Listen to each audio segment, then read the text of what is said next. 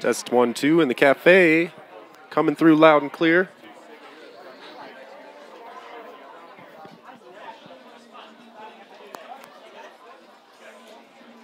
Got sound here out here on the patio.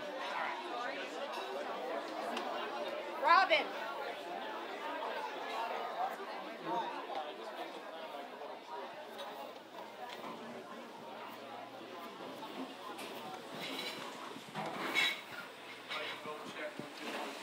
One, two, 1, 2.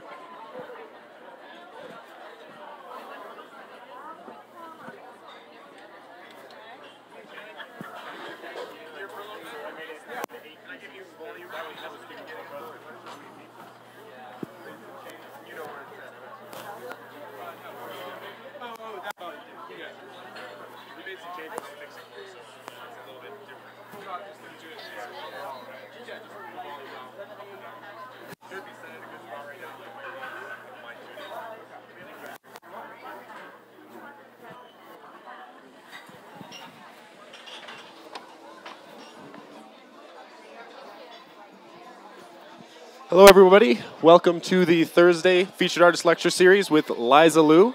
We'll be starting our presentation in about 10 minutes, so if you have a seat in the hall or if you'd like a seat in the hall, please make your way towards the meeting hall. Thank you.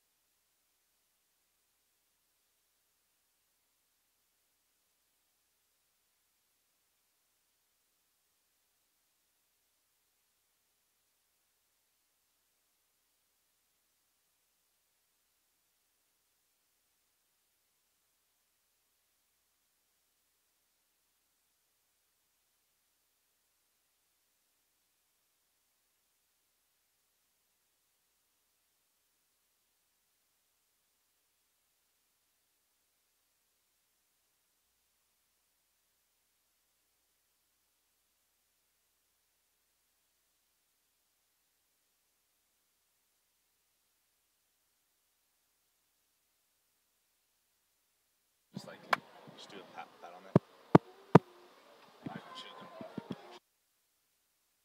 Sorry.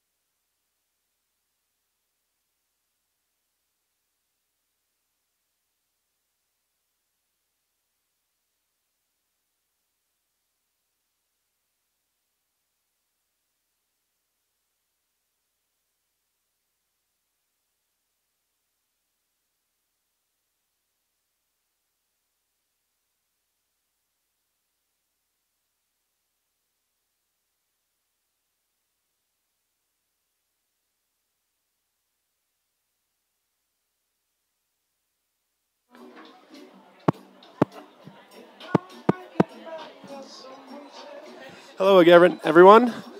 Welcome to the Thursday Featured Artist Lecture Series with Liza Lou. We'll be starting in about 5 minutes. So if you have a seat in the hall, or if you'd like a seat in the hall, please make your way over to the meeting hall. Thank you.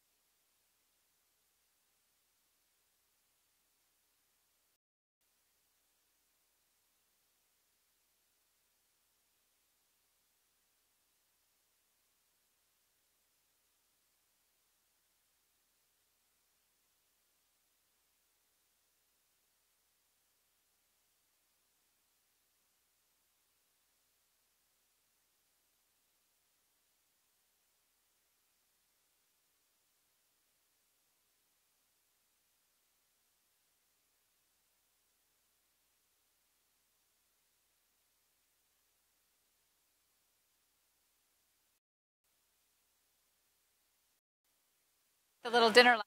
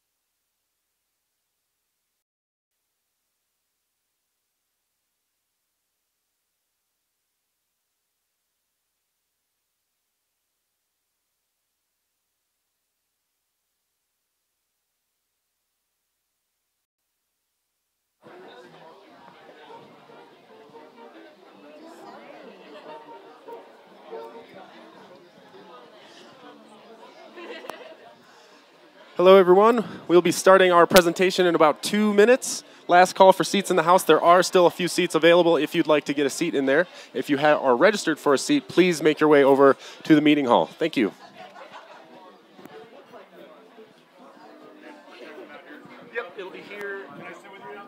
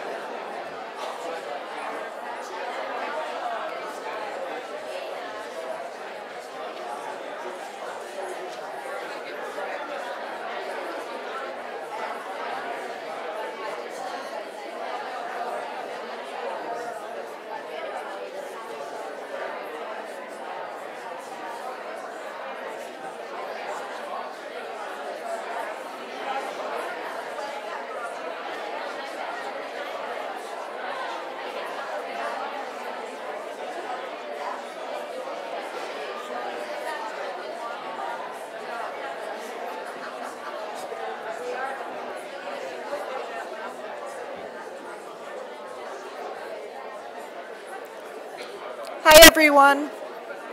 You can't hear me? It's on. Hi everyone. Welcome. My name is Ann Cook, and I'm a trustee of the ranch, and it's my great pleasure to introduce today's feature artist, Liza Liu, whose groundbreaking works have inspired a new genre of artistic expression. Liza first became well known in 1996 with Kitchen, a life-size sculpture of a seemingly ordinary kitchen covered entirely in tiny glass beads, applied one by one with tweezers. The piece took over 5 years of solitary labor to complete, and ever since then, Liza has been an iconic example of human endurance. In an interview, Liza once said, "I don't think you can separate meaning from how things are made. And if we do that, then what we do is negate the labor and the people that are a part of our process. I think my work is very much the story of how things are made." In 2005, Liza began a 5-month project in South Africa that has now turned into a permanent studio space where she works alongside more than 25 Zulu bead artisans to create not only stunning work, but also a place of healing and community. Liza was born in New York City and now makes work in Los Angeles and South Africa. She's the recipient of the 2002 MacArthur Fellow and has exhibited at the Metropolitan Museum of Art in New York, the Victoria and Albert Museum in London, the Israel Museum in Jerusalem, the Smithsonian in Washington, D.C., and the LA County Museum, among others. This is her 3rd visit, I had just heard, to the ranch, and we're delighted to have her back. But before turning over the microphone to Liza, I'd like to thank Toby Devin Lewis, the presenting sponsor, and others who are making the event possible, including the National Council sponsors, corporate media partners, and all of you who support the important mission of the ranch. Now, please join me in welcoming Liza Liu.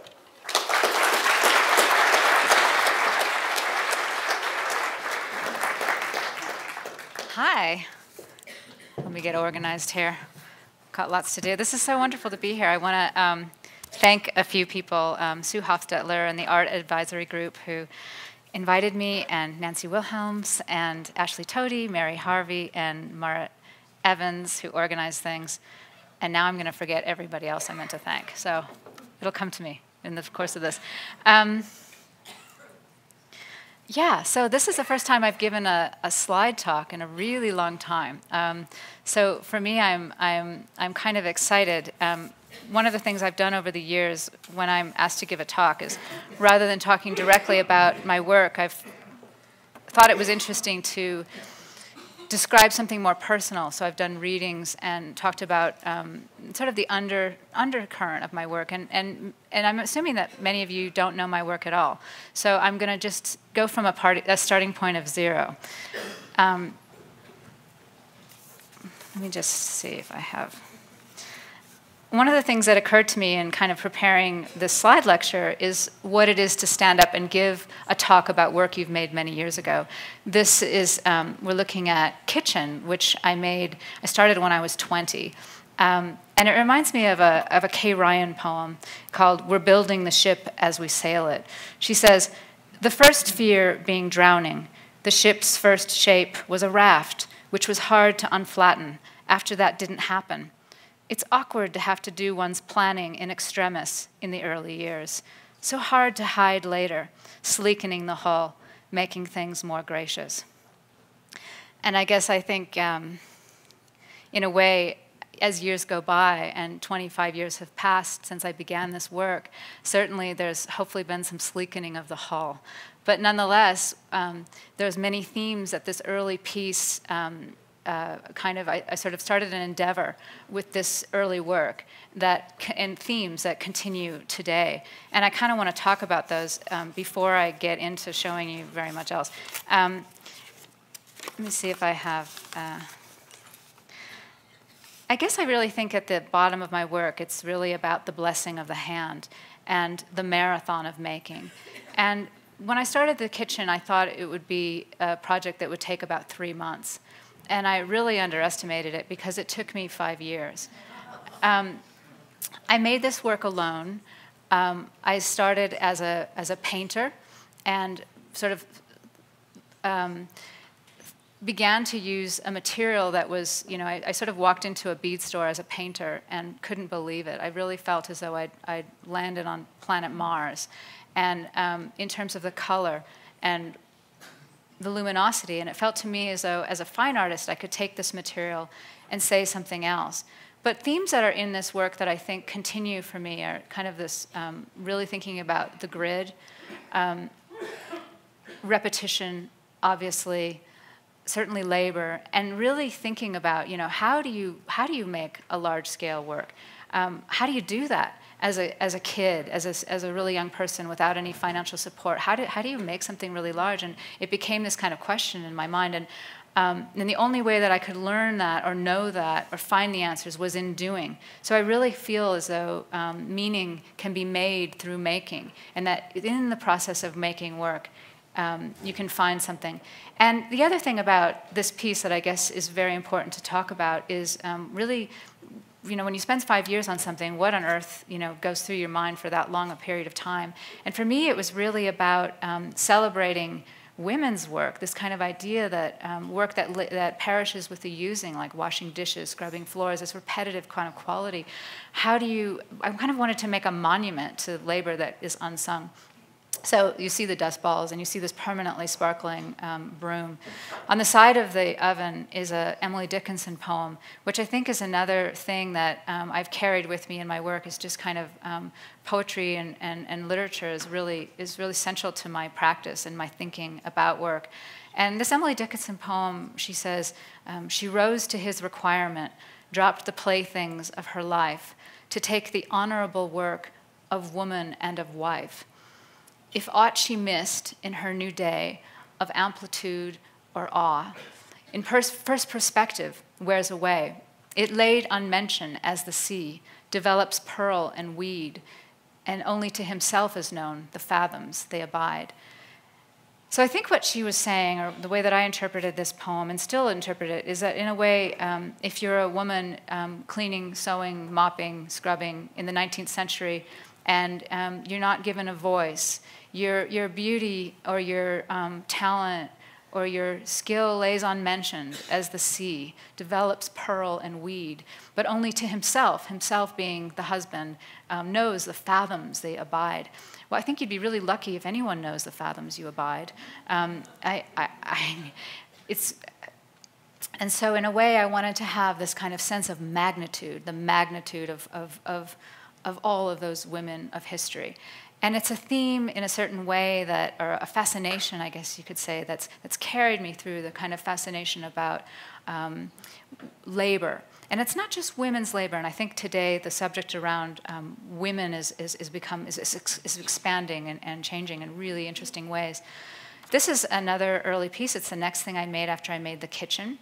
And it's called Backyard. It's 528 square feet. And talk about feeling like I need to sleeken the hull. When I look at early work like this, I have a lot of like, oh God, really? But I'm going to talk about it because it does have things in it that continue to fascinate me. I was kind of interested in breaking down nature by the millimeter, and this kind of false nature, over the top, kind of phallic flowers. I wanted to make a kind of orgasmic visual experience where when you look at something, it just keeps going on and on and on and on and doesn't stop. A kind of very over-the-top aesthetic. To make this work, when I had finished the kitchen, I had developed problems with my hands. I developed tendinitis, and I actually couldn't hold a pencil. And I had to rethink the way that I was going to work. And I knew that I wanted to make a project that had many, many of these blades of grass that you're seeing. Each blade of grass is a piece of wire that's threaded with 9 or 11 beads. But one human person couldn't do that in one lifetime. And I didn't really know that. Like most of my projects, I'm not very mathy. I just start and I get really inspired and excited and oh God, it took 5 years, damn it. but once you have a start, I started to have a show. People had seen my work, and now I was no longer this private person. So I was in a bar actually, because I always would just take stuff with me, because you always have to be working, keeping your hands busy on a big project. And this friend was with me, and he was like, "Oh, so he had like a stopwatch. Can you imagine?" And he goes, "Oh, so how long did that take you to make that blade of grass?" And he was like calculating it. He told me that it would take me 40 years at the rate I was going just to make the grass. And it was just like, can I have another drink? So it led to this sort of thinking about how to make work and what does it mean to make work with other people, and could I make work with others? And I ended up getting inspired by this kind of limitation. And I had a show lined up at the Santa Monica Museum, and I went to them and said, look, I've got this big problem making this thing. Do you think that I could do a community thing? And so they said, yeah, great, cool. And we invited the community for a period of a year. We called them lawn parties. And people would just come into the museum for over that period once a week on Saturdays and make blades of grass with me.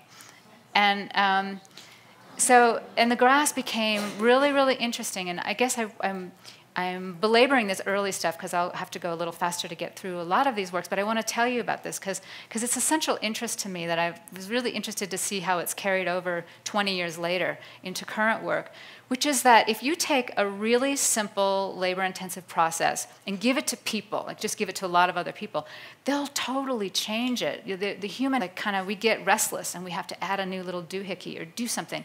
And so what happened was, if you see the tips of the grass, there's little bubbles, little small seeds at the top of them, and the grass became this magnificent thing. So the reason I sort of was saying when I looked at the piece and I look in the past and I want to sleek in the hull is because when I finished the piece, I really realized it was so much about the grass, that the grass was the story. The grass was so interesting. But meanwhile, we only did workshops on Saturday, so the rest of the time I was making flowers and doing all the rest of it to make it. This I just had to show you because it's so central right now. I don't know if you guys are obsessed right now with the elections, but this is a really early project. I started it in 1996. It appealed to me to do portraits of all the presidents because, repetition, this idea of, I'd made work kind of about the American dream in a way. And so I loved the idea of going through the US presidents almost like postage stamps. But what happened was, there was a bit of when it kind of hung Chad, as you remember, when we didn't know who our president was and we had 2 months of not knowing, I thought, well, that's perfect. I can end there. But now I'm kind of not so sure. I might keep going. But these are some close-ups of Jimmy. What interested me about this project is that to make someone look like themselves, you had to kind of exaggerate things a little bit and make these kind of caricatures. I made a painting of each president, and then you're seeing the painting coming through the material. But it's interesting because I did think about carrying it on, and my skills have changed. So it's not easy to keep a project going for that long because you do change so much. So I did make a portrait of Obama. I don't have it here, but it ended up being a piece that stood on its own because I had changed so much. It didn't match up. It was not cartoon-like. It was very, very realistic. So that's kind of an interesting thing. That's funny. That was sort of, I guess it turned out to be, I guess I'm psychic, I don't know. But you remember what was going on around Clinton's election. And that just, to me, the cigar was a symbol of power. This is called American Idol. It's thinking about the American dream as a kind of icon. This is another American flag. It's woven. What it is it's exactly the dimensions of a US flag, only it's taking it into one narrow strip. And sometimes it can feel like that in America. This is another early work I did. Actually, this was a commission. I don't do commissions very often, but I did this. I got interested in a couple in New York had asked me to do something for them, and I said, okay, well, send me your trash.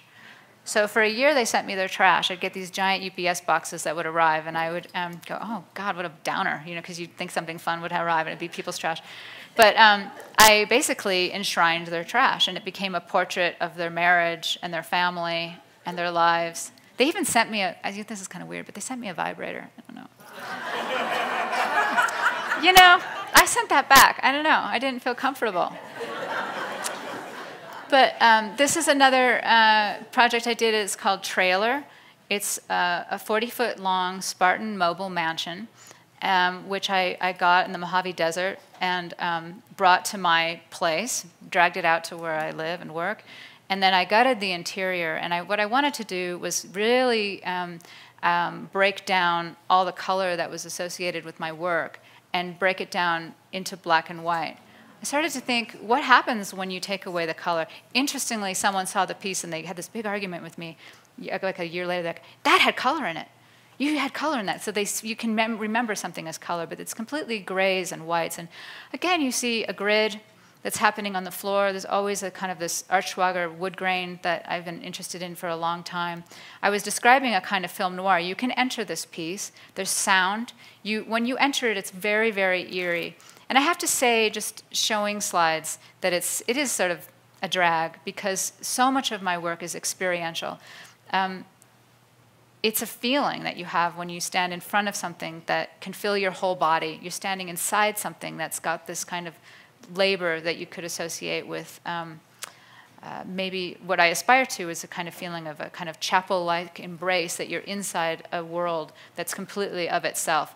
So I was trying to sort of describe a man's world through objects. And I thought about Don DeLillo. He has this quote in White Noise where he says something like, why do possessions carry such sorrowful labor? They carry a foreboding. And I think I tried to do that. I tried to set up a scene where you would try to piece together what's happened, what went wrong by what's there. And it was actually kind of fun, I have to say, researching that. There's my guitar. But working on this project, I made this work in LA, and my studio is all these works that I've shown you so far. And after making the kitchen, I was really blessed because the kitchen was, people seemed to like it. And so I started to actually have a career, and I was able to start to show my work and have assistants, and which made a really big difference. So I worked in my LA studio with, I think, about 4 or 5 people to make this work. And in the end, I realized I needed a body, that the objects weren't enough. So it sort of ended up having this thing. There's a soundtrack in the work as well. After that, after making the trailer, I started to, I have a background in a faith. My family, I grew up in the church with born-again Christians. And so today I'm not going to sing gospel songs to you, but last time I was here, I did that. I just got up and testified. And I think that was about the time that I was last here, around 2004. But I started to really think about the undercurrent of my work, which is really about seeing things that you can't see, the unseen world of faith. That in a way for me, though, it's not where I'm at now, influenced me as an artist to think about deeper things. I mean, there's good and bad to everything. And the good that I found in my upbringing around faith was one of always looking at objects and looking for the miracle in it, or looking for the demons in it, or the angels or the saints. So this next little suite of works is related to my personal narrative, and I did a film about it. You can actually, if you're interested, I have it online on my website, because it's kind of it's a narrative that's about my childhood, and I felt like it was important to say. This is inspired by a Kafka quote where he said, "Art is the axe that breaks the frozen sea within us." I liked it that the axe is made of the wood that's chopping it. You're chopping down something with the thing that it's made of. This is another series that I kind of did about kind of thinking about signs and wonders. I guess it's kind of getting a little dystopic here. This is again to do with my narrative, so you'll have to watch it if you want to know what it's about. This is called The Damned, and it's based on Masaccio's piece, The Damned. It's about 8 feet tall. I was thinking about this kind of valor of shame. They're in this total agony, and yet their bodies are resplendent. I often think we don't know our own state of shame, or certainly if you come from any kind of faith base, usually there is a bit of shame involved. And yet there's this kind of perfectionism. I guess one of the things I guess I have to talk about also in this work is how interested I am in the kind of classicism, in what happens with this material, in the direction that you have this way of sculpting with a material that's three-dimensional. That piece was called The Vessel, and it was sort of, to me, kind of like a bowl. With the inside of the neck of this kind of Christ-like figure is open for you to project your fantasies or dreams or beliefs onto. And there's the wood grain again, and also this kind of interested in classical drapery. That's kind of been an ongoing fascination. And this is taking that further. I did a series of these blankets. Started to really think about how central ideas about religion and faith are in America. So I see myself very strongly as an American artist, that my work I think I grew up with. And then watching over the years as you become more conscious about a little bit of the underside of things. This is called Scaffold.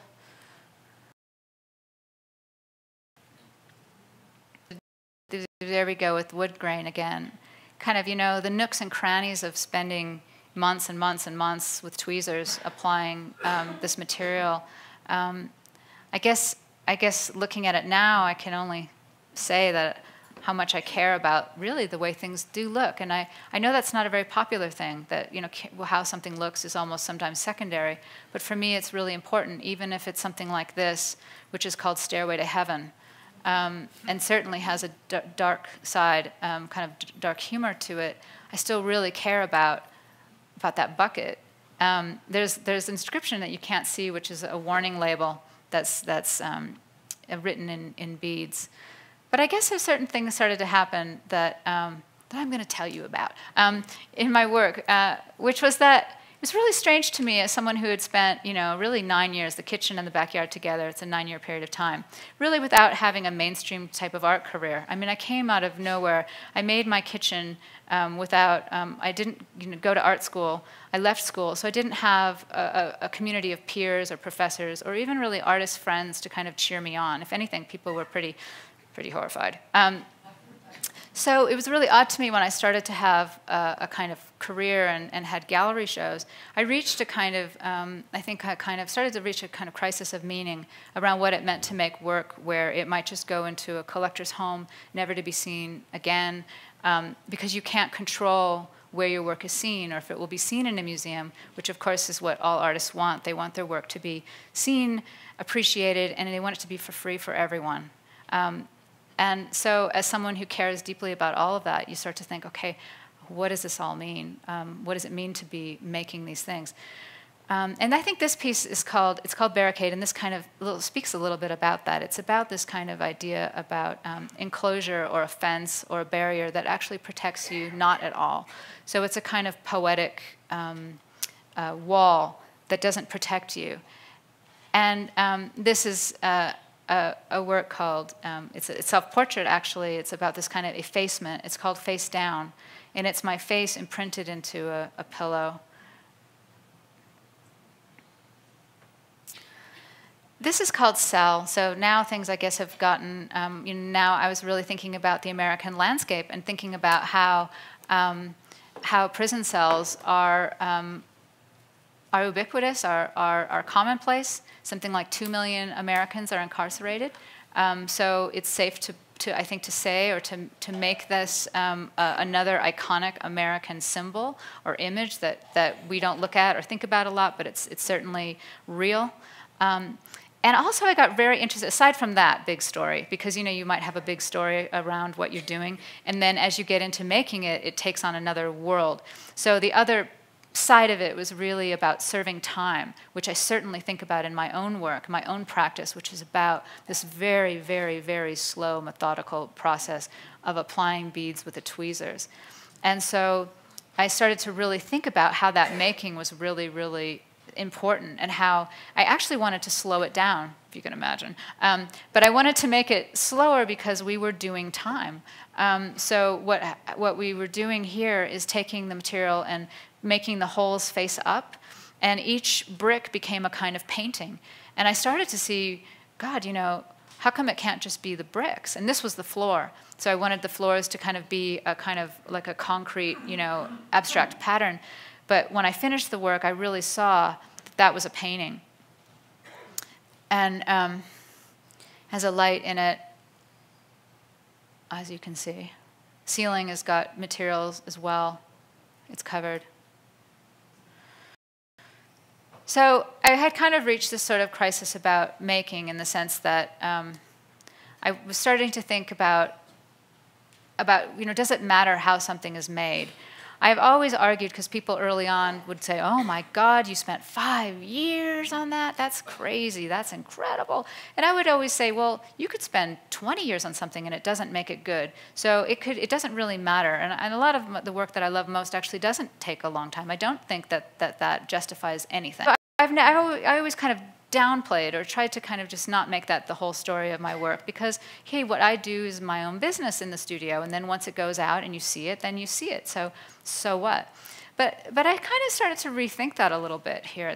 Right around this time of making this work, I started to think, well, I mean, I had a studio full of assistants working, and they were all really great.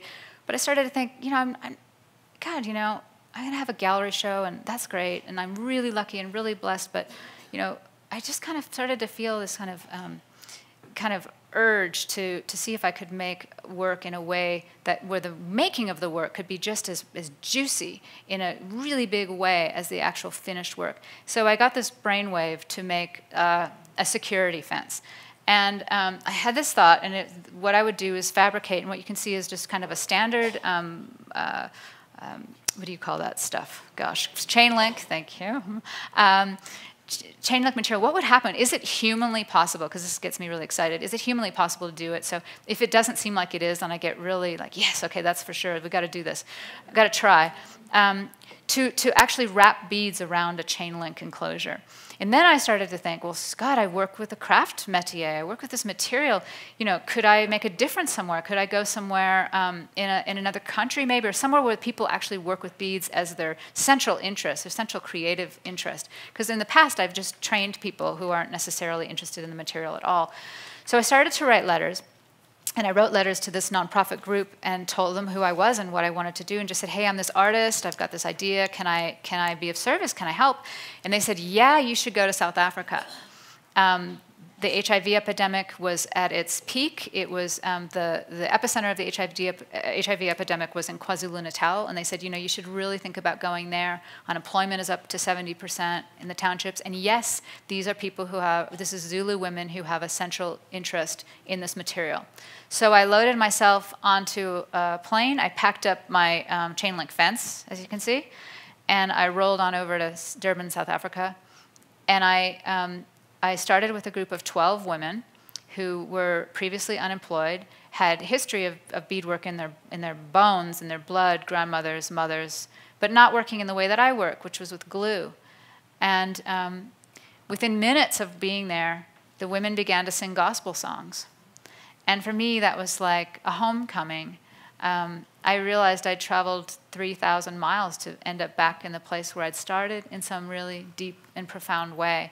And I also knew that it might be really difficult to ever leave, because I found my kindred spirits. I found women who loved this process as much as I do, and I was able to make art in such an interesting way, and we were able to do something big. And at the same time, their lives were, I was watching them also kind of sleekening their hulls, as it were, and that wasn't because of me, it was just because they had a job. So, an impossible task might be applying beads to razor wire. It turns out in South Africa, this image is iconic. This is everywhere there. But for me, the starting point was all about America, and it turned out to be bigger. And I think that's what happens in any process. As you start something, you start to find out all these other resonances. And this was the finished security fence. It's about 8 feet tall. This was another project continuing on in South Africa. It's called Continuous Mile. It's one continuous piece of rope that's woven and then just coiled together to hold into one shape. This is another project. It's, again, kind of just thinking about enclosure in some interesting way, and process, and labor, and repetition, all these things that kind of have interested me and engaged me. This is kind of a close-up of these chains. This is a project that has only been seen once. It's called Maximum Security. It was seen in New York at Lever House a long time ago, in like 2008, I think.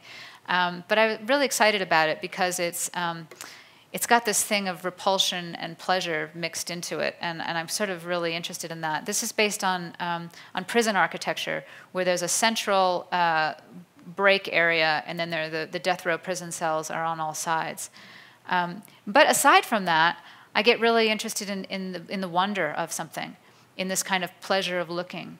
Peter Schjeldahl has this really great quote where he says something like, art teaches us to rehearse for anything that matters, that looking at art kind of is a rehearsal to looking at anything in life.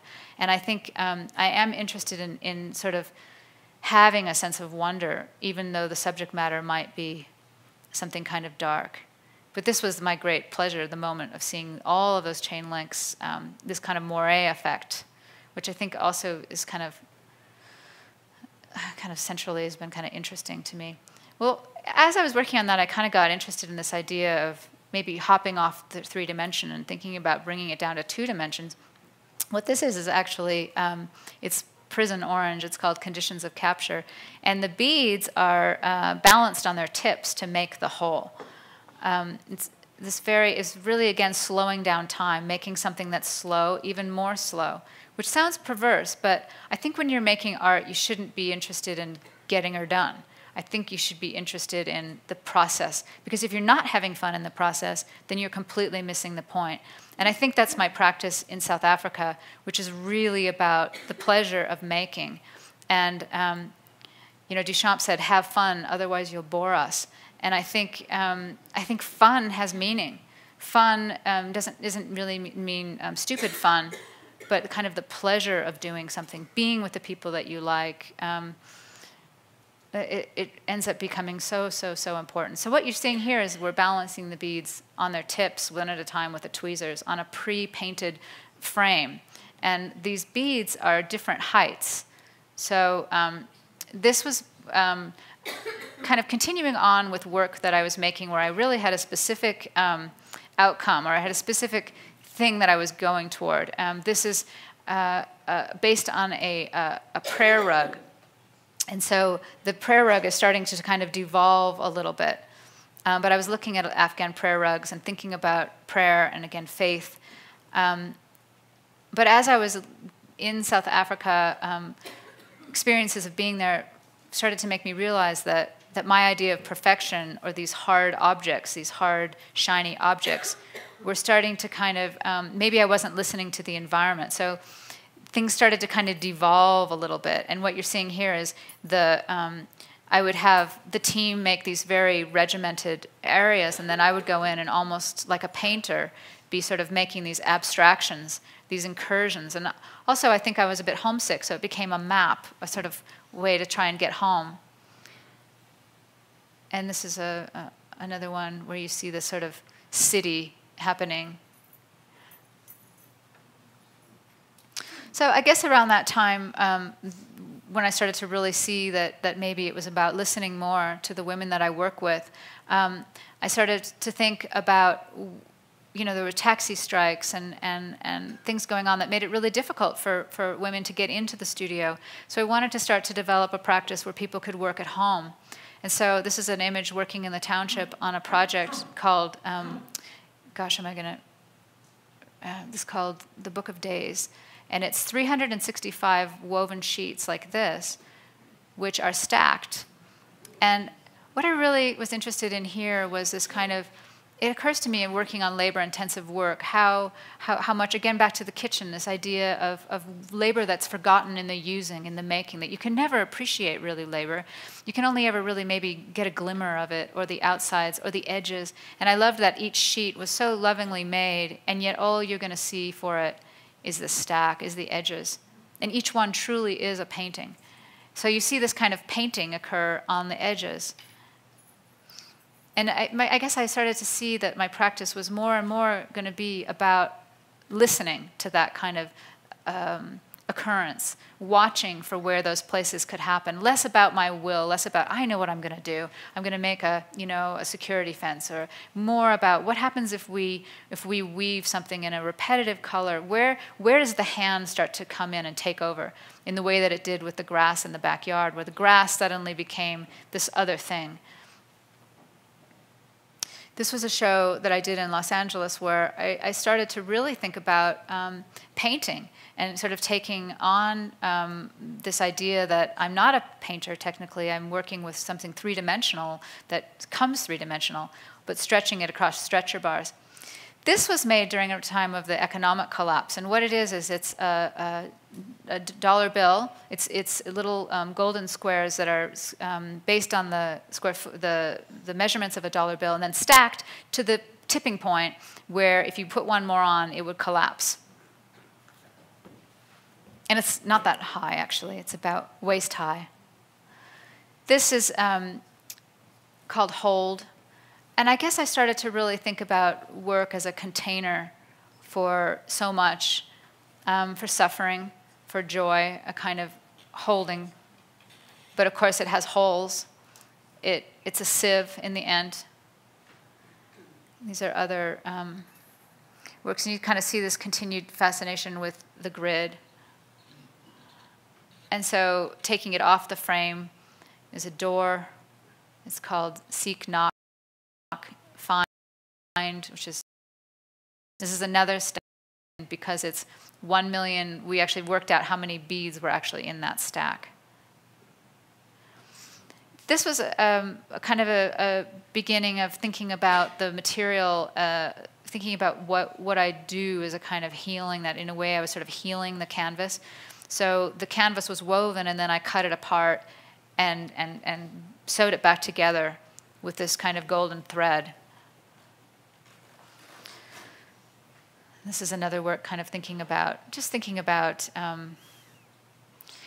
taking something that's perfect, tearing it apart, piecing it back together.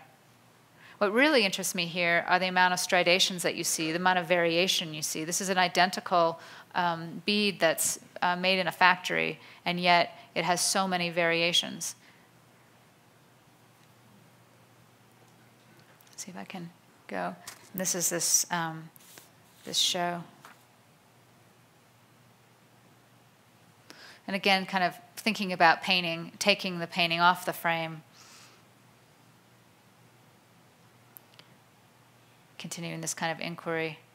I guess one of the things that happened making this work, this is an interesting title. It's called Almost Wonderful. And I guess I was kind of responding to a friend of mine who's a writer who somebody critiqued her work and said, well, it's almost wonderful. So kind of no matter how hard you try, it can be, this is 24 karat gold bead, and even if it's made of something precious, even if it was made really well, it's not that good. It's almost wonderful.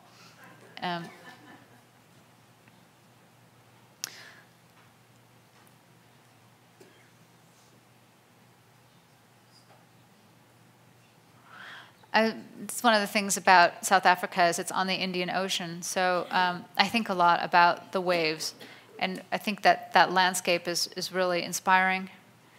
This is a piece where I guess part of my job, I feel like in the studio, is sort of commissioning something repetitive and then sometimes tearing it apart and then piecing it back together again. So in this case, I commissioned pure white strips in the studio, and then I cut them apart into these heartbreaking things because we'd worked so long on these perfect strips. And then we sewed them back together with this blue thread. And we probably worked on this for 8 months. Back to the grid. And back to this study of the human hand where, again, this is an identical white that is taking on these different colors and shades based on the people that I work with, just based on the human hand. This is a Zulu love letter. Just kind of writing to the team, writing to them. Sometimes we have these little discarded pieces, and I I like sort of the language. I like this idea of language, a visual language that sometimes can say more than words. This is called Gather 1 Million. It's a sculpture that I guess I was kind of showing you images that were sort of slightly dystopic earlier, like the noose and the bucket and this thing. I think something happened to me when I was in South Africa. I really tapped into joy and suffering in equal measure. This is really a work that's about harvest. It's about the harvest of labor, I think. These are 1 million blades of grass. So in the backyard, it was only 250,000 in the backyard. So this was a project where we worked on the making of these blades of grass for, I think, about 3 years. And then I bundled them and weighed them in, there's 202 blades of grass in each bundle that you're seeing. And then the bundle goes across 77, there's 77 bundles by 77. What really fascinates me here is that in the middle of it, you're never going to see that I really did that. I could be cheating. And I love that, again, this idea that labor is unsung, that it's in there, it's implicit, it's kind of radioactive, but you actually can never take it in fully or appreciate it. There's this really amazing gospel song that the team often sing, and it's, how does it go? It's You Don't Know, I'll think of it in a minute, but we sing it a lot in the studio. For some reason, I'm drawing a blank on you. But it's really about you don't know me. No, no, no, no, you don't know me. And I think that's implicit in the work, implicit in working with people who are used to being ignored. I think someone once saw my work and said, but will there be text so that people can know about the women in the work? And again, it goes back to this idea that I think the work should sing on its own, without having to hear the whole story about how it was made. But hopefully, that's why it feels a little disingenuous to give an artist talk, because what I think about it probably doesn't really matter to you. You should just have your own feelings. And here's the joy, just the kind of wonder and joy that's there. And actually, in this particular picture, they're celebrating because we had just finished a project that you see on the wall that I'm going to show you in a second. This was an interesting moment for me. I commissioned a strip made of this canvas-colored bead, and it came back, and I was so amazed at how much variation there was in something that was so repetitive, that was one color. I was astonished by this. I looked at that and I said, oh my God, that's the most amazing painting. That's a painting. And I suddenly thought, this is my work. This is it. This is the show. So, and I also liked it that it's not razzle-dazzle. It's so subtle. It's so quiet, and yet there's a monument in that. 30 people, close to 30 people, I think. Actually, I should tell you, my studio team, we had at one point 31 people, but a few people have passed away. So now we have 27 people. So I can't tell you exactly how many people on this particular painting, but it was, and I'm going to call it a painting, even though it isn't a painting. It's a sculpture, right? But I thought about, and so I made it kind of an environment, a room, because I love this thing of repeating and repeating and repeating something that could be considered dull. To me, it isn't dull at all, but if you watched us doing it, you probably would get bored. It's very, very slow and painstaking. Yet I get astonished by this kind of splendor of the hand. This is a project that I did. This is kind of an interesting thing to show you because I had a gallery show of this, but there's not for sale. It's this room is something I want to keep because I want to keep them together. So I saw this. I did a show at White Cube, and I saw it as a kind of installation, even though you could read it as individual paintings. But I love this gray room because there's this kind of taking away color where you really see the hand and the form. And you kind of see, if you really look, I think there's a little button I can show you. See this little strip right here? That's a particular woman that I work with named Fakile, who always makes this little mountain shape. So I call that Fakile's mountain. So they're in every one of our works here. You'll see them. But it's a one bead that's made in Japan. It's an identical bead, and yet this variation occurs just based on the sweat of the hand, just based on making. And I'm really, really so interested in that. I almost feel like a scientist of the hand.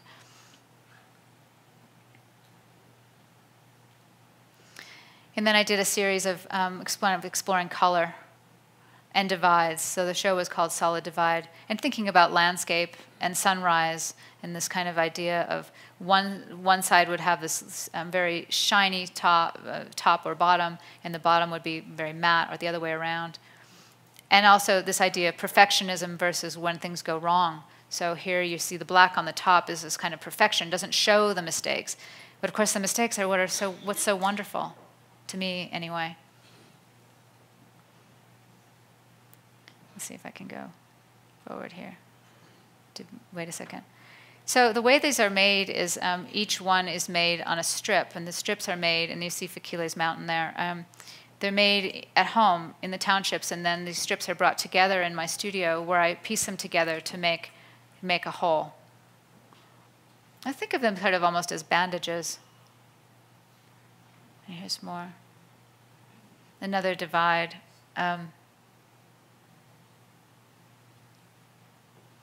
You know, you have to have gold in there. I mean, the thing is that my material they're beads, man, you know? They shine.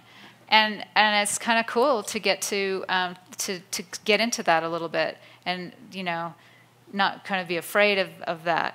I think I spent a lot of time after the kitchen in the backyard and those early works that are so kind of visually kind of saturated, sort of trying to tone it down. But it's lovely to come home to color. Speaking of which, you see in the corner here, this is a piece called Color Field, and it's a 1,200 square foot floor sculpture. It's kind of circling back to the backyard and thinking about grass and circling back to Gather 1 Million, only now looking at it as a grid. And it has this moiré effect as you walk through. And I got very interested in color relationships. So it's a painting that you can't walk on, but you can walk around, and it changes as you walk around it. But I guess I should also mention that 500 people helped me install this. So I worked with my studio team to make the grass over a 4-year period, and then to install it at the Neuberger Museum, upstate New York, this last fall, we had 500 volunteers. Because what it is it's, you know, I actually don't know even how many blades of grass this is, but what we had, it's these little trays that I have here that he's holding, and it's a pre-drilled tray. And then this lovely lady here is putting the grass there, and she's putting it each one into these holes, and like this. And then we take these trays, and this is my plan, my handy-dandy plan. And you see there's grass. He shows what color it is. And then, then I place them on the floor, and it makes this kind of painting.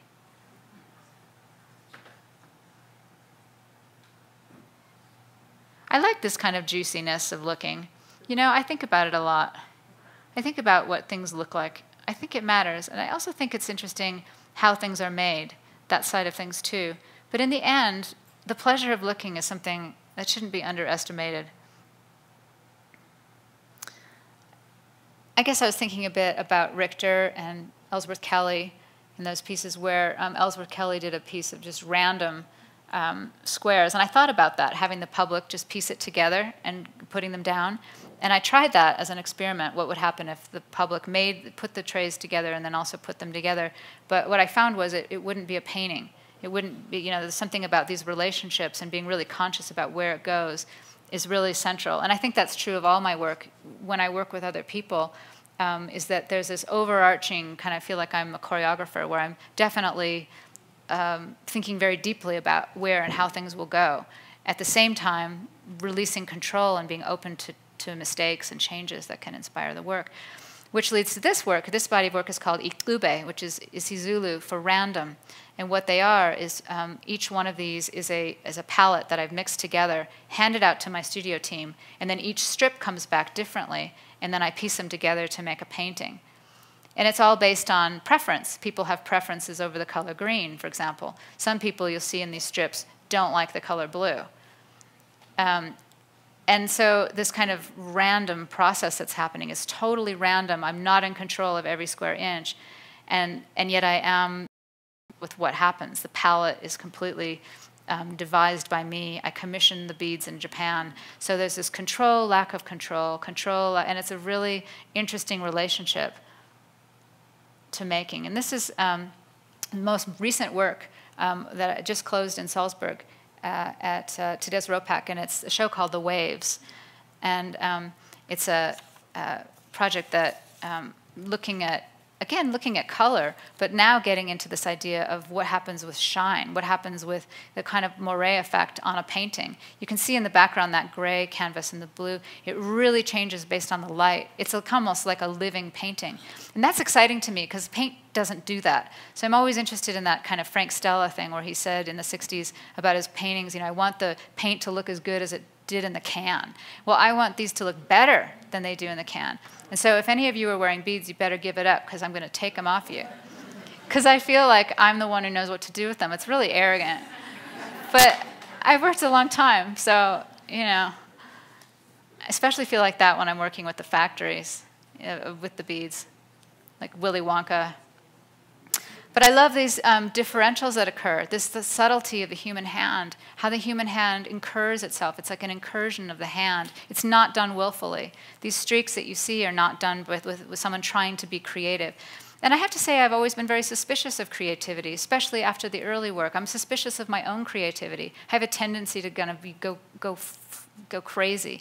So I feel very controlled here. I'm kind of controlling myself, controlling the material, trying to let the material speak louder, trying to let the material do what it wants to do, and even working with other people, do what they do best. The people that I work with weave better than anybody. They're master weavers. So I work with that.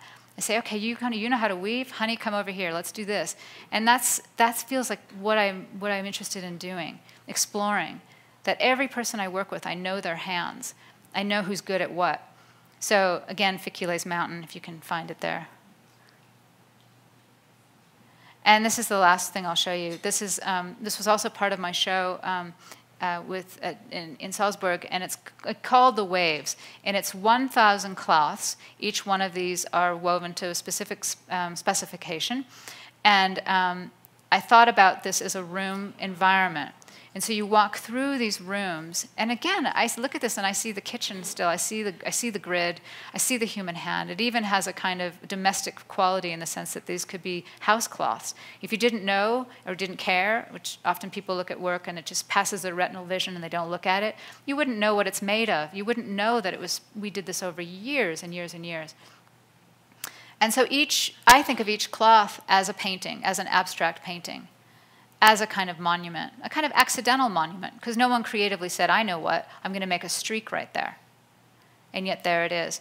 And so it's 6 rooms, and you walk through it. And again, it's not a commercial project. It's something that I want to keep the 1,000 cloths intact. Maybe I'll make more, I don't know, we'll see. It's kind of, because I was going to try to make 10,000, but whoa.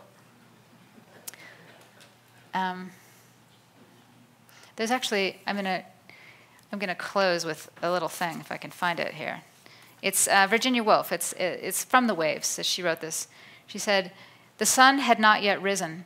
The sea was indistinguishable from the sky, except that the sea was slightly creased, as if a cloth had wrinkles in it.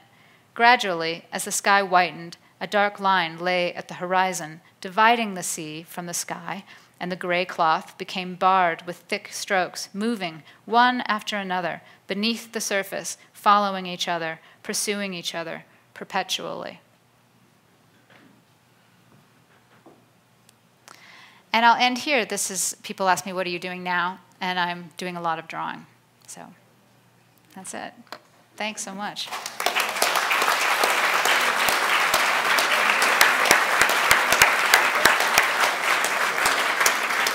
So I don't think we have time for questions. Pardon? I don't think we have time for questions. Yeah, we do. Oh, we do? So, let's see, Sean. I know some of you are students and you want to go back to your workshop, so please feel free to do that. And then we'll take some questions. So if you have a question, please raise your hand and we'll bring you a microphone. Thank you. Hi there. Hi. I'm Nancy, and I have watched your work grow. I've seen many of them in person, and I just want to applaud you. Oh, thanks. Thank you. I also want to ask you, did you make the structures of the people that you beaded? Yes. What are they made out of? Fiberglass. Okay. Yeah. Thank you. Yeah, you're welcome. I've Thank you. started watching you from the Presidents when you were here in Aspen. Oh, really? Oh. And I've seen you all the way through, and we just saw the piece in Westchester. Oh, great. Totally random. Thank you. Great. Thank you. Is there a question here? Okay. Hi, I'm interested in how you went from making the kitchen in the 90s, kind of pre-internet, to then being represented by galleries and museums, like it will, especially to find people who accepted it as painting. Can you rephrase that? I'm not sure I know your Well, question. I read this. I'm sorry. I read this article about you where it said you had sent a postcard to the director of the new museum. So I didn't know. Was it your right? Yeah, I didn't send an hustle? email. Right. Was it your hustle that got exposure for your work, or was it you just making the work and kind of people approaching you to represent the work, or museum shows, or that kind of thing? That's especially great. Okay. pre-internet, where there weren't blogs or Right. that type of thing. Instagram. I'm just interested in that transition Yeah. from you as a 20-year-old to your a little old career lady. now. Yeah, that's a really good question. Well, you know, it's kind of a big, long, boring story, but I'll try and make it short. Because when I made the kitchen, I was very far outside any kind of art world, you know, or idea of that I was going to meet anybody or schmooze with anybody or anyone was going to come by the studio. That didn't happen. I had day jobs to support the work. I worked at night. I waitressed. I sold prom dresses. And then at night, I had this thing I was doing. And, you know, just that alone, how do you make something really big? How do you find the space for it? You know, started in my apartment. I had a little kitchen, a little counter that I would do things, objects, and lost deposits because the glue would glop everywhere. So at a certain point, when I sort of quasi-finished with the piece, I had a friend who was a graduate student at Cal State Fullerton, which is outside LA. And she was just graduating, and she was graduating in museum studies. And I don't quite remember. I had made small objects, actually, out of the kitchen. That was one of the things I started to do to support my work. I made, like, soup cans and cups and saucers and spoons. I just met, you know, saw someone here who has one of my early small things that I made out of the kitchen. In order to support it, I would sell it. So anyway, this friend of mine was graduating from Cal State Fullerton, and she said, hey, there's a graduate student gallery. Maybe I could get them to let you show the kitchen, you know. And I said, yeah, okay, well, let's call it kitchenette because it's not finished yet. Cool, you know, because you have to realize, you know, I didn't go to school. So for me, that was like, wow, you know, cowabunga, you know, a show in a graduate school, you know, gallery, teeny graduate school gallery. And most of you who have MFAs know what I'm talking about. So, whoa, we put the kitchen in there, and it got all this crazy press. And I think what I have to say, or what I learned from that, is just like, do the work. Just do the work. Anywhere that you show it, something can happen. You just don't know. Do the work, and there's no place too small to show your work either. There's no holding out for like the big moment. Just show it. Someone wants to show it. Hey, okay, yeah, I'll show it. So when that finished, I had enough money to make a color postcard. You know, it was before you can make them really cheaply now, so I had to like huff to it. And I think it cost like $500 or something. And I had a friend do the thing, and there's a picture of the kitchen, and I sent out that postcard to various people that I liked in the art world. Thought, oh, you know, just send a postcard.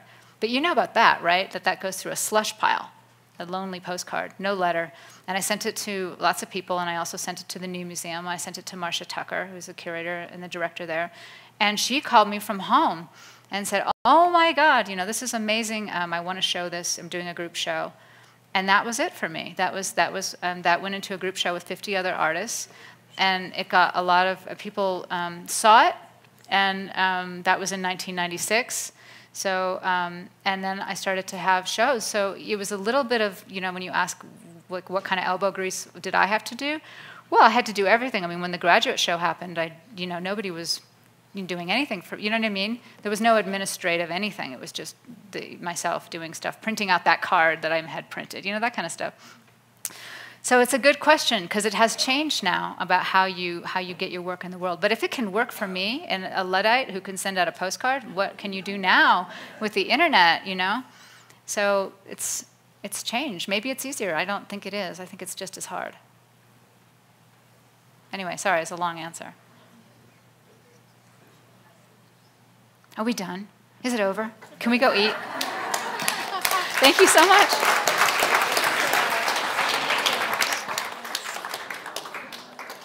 Liza, I think that was way beyond almost wonderful.